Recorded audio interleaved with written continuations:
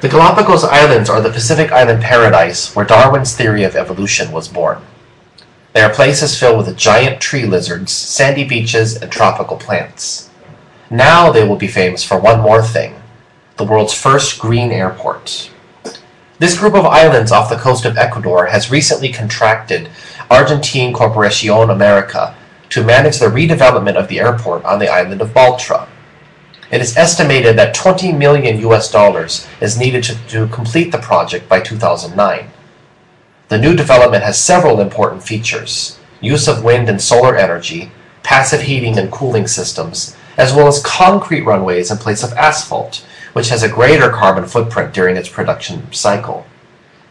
This new development couldn't be coming at a better time for the Galapagos, which were added to an environmental danger list in 2007.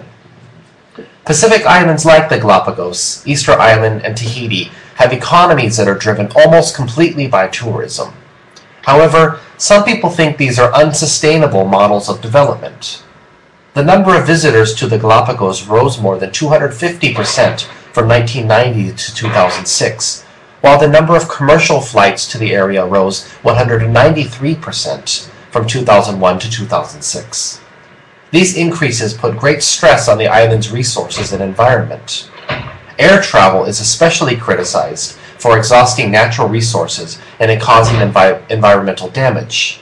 Thus, efforts are being made to reduce the environmental impact of the tourism industry. The greening of airports is just one of these attempts.